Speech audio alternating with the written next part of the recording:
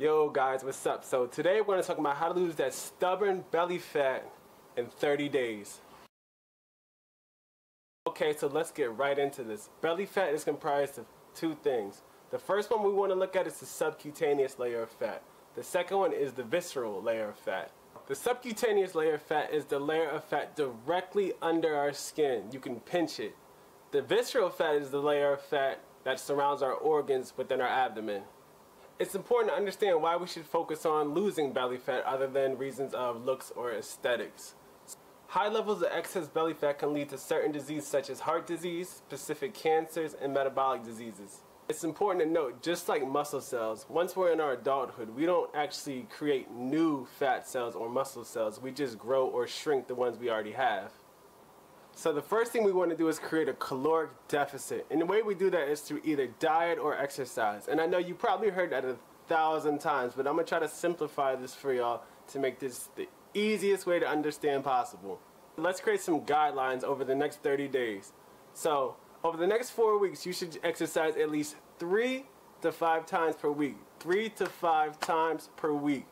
Consistently. No cutting days. 3 to 5 times, not 2 days, not 1 day. Exercising at least 3 times per week ensures that we're building off in each and every exercise. In addition, we should focus on a rep range of 15 to 20 reps per set. This conditions the muscles as well as the tendons and joints to prevent injury. Then later on down the line, we can work on to working up to bigger weights for building more muscle. So secondly, when we talk about diet, I more so want to talk about changing our eating habits.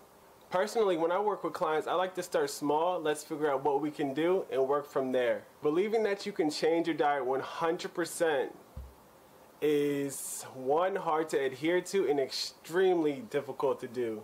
That's why using a start small and building up approach works a little bit easier for changing our habits.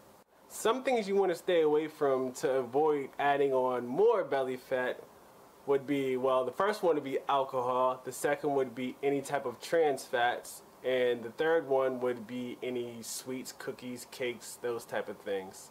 I want to keep this video real brief. At the end, I'm going to attach a link for a food list and a workout plan to help you lose that stubborn belly fat. If you like this video, make sure you like and subscribe, and I got more coming for you soon.